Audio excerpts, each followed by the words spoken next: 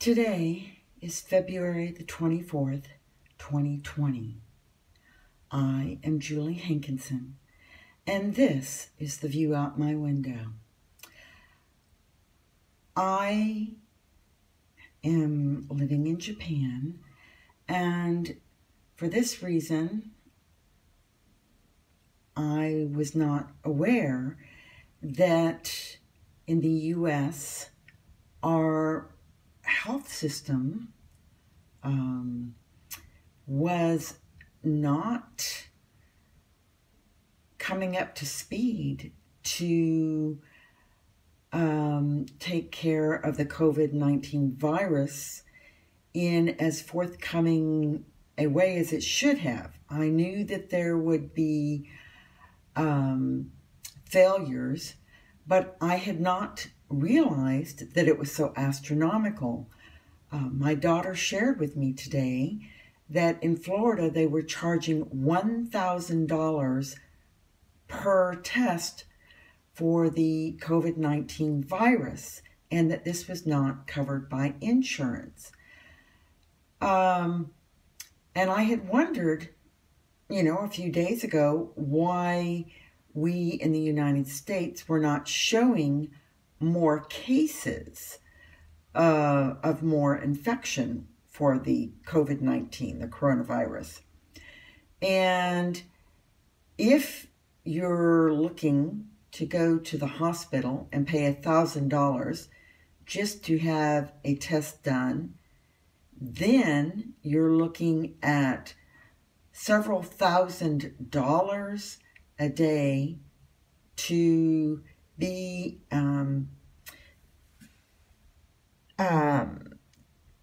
admitted to a hospital,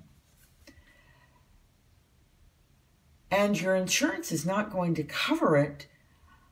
I would actually think that more people would want to have this classified as pneumonia rather than the COVID-19 in order to have their insurance pay for it, in which case we are underreporting the cases of the COVID-19 virus in the United States because of the faulty mechanism that is currently being displayed in its full glaring horror status that we have occurring at this moment. We do not have a way for people to be tested and to be cared for. We have cities that are forcing other cities to take the impact because they don't want to deal with the fallout of coronavirus. Now, I understand the fear. I totally understand the fear. I am in Japan right now. I have been to Korea, not recently, thank goodness, because boy, the way it's taken off right now is even scaring the heck out of me and everybody else around us. It is just exploding like a bomb went off. The cases and the death count is just going crazy in South Korea, in Italy. The shop shelves are just completely bare because people realize if they want to avoid infection, they have got to shelter in place. They have got to have the supplies for 30 days to shelter in place, because now China is showing that it can take, the incubation period can be up to 27 days. Now, I don't want it to seem like I'm fear-mongering here. I am, however, hopefully pointing out a fault in our healthcare system which may be highlighting the lack of confirmed cases that we are showing in the United States. And this is a problem that our government is going to have to face and deal with, because the common person cannot afford to deal with the monumental medical bills that will occur whenever someone is infected by the COVID-19 virus. And if you have just one person, that's enough to bankrupt you. But imagine if your whole family is hit with this infection. Now, I hope that every one of us dodges a bullet on this one, and that we really do not, any of us, become infected. But one of the things that you can do is to prepare for yourself and your family to self-isolate, to self-contain, to separate yourself from large groupings, large gatherings. I realize we all have to go to work because we have to, pay the bills. But that doesn't mean that you have to go out and party or go to the local bar or go to a music venue, or any of the other numerous manifestations of large gatherings, going to the cinema. I know we have some good movies coming up, but we might just have to delay that gratification there in order to protect ourselves a little bit. So I, again, thoroughly encourage everyone to avoid large gatherings. And please remember to wash your hands frequently, at least 20 seconds. Do use soap. I'm just still appalled at how many people I see go into a bathroom and then go out and they're not washing their hands.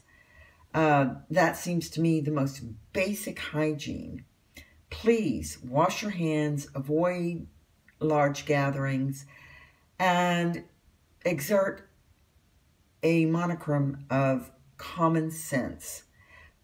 Because until we have a national emergency declared, we are going to be, all of us, I think, in a hurting situation whenever we get sick and we have to go to the hospital. And this situation is just quickly spiraling downhill, and I don't want that downward spiral to take you.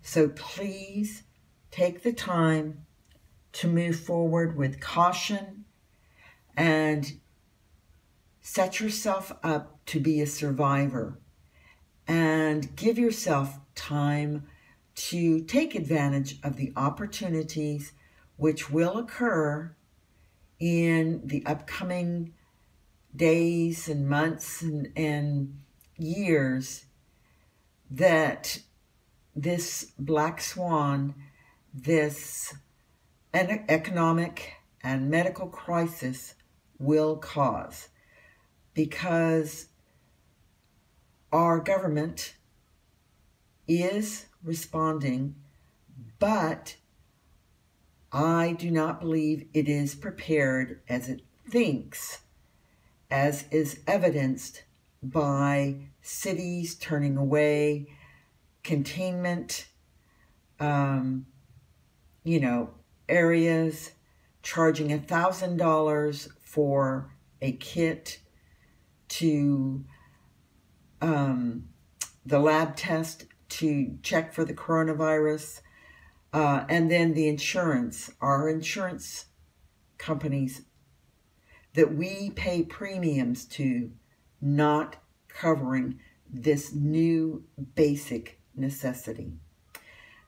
So, your tweak for the day, your recalibration, your up level is just to remember to wash your hands and to buy a few extra canned goods, foods that you and your family like to eat. Also, plenty of toilet paper, and make sure you have cat litter and dog food, whatever it takes to care for your animals, because, it's one thing for you to be hungry, but when they're looking at you with those little innocent eyes and you're going, oh darn, I forgot the cat food, you're going to go out there and expose yourself to get that cat food or that dog food because they're dependent on you. And I don't want you to put yourself in that kind of situation. So please prepare now. Have what you need, the medicines you need, your family needs, your food for 30 days, and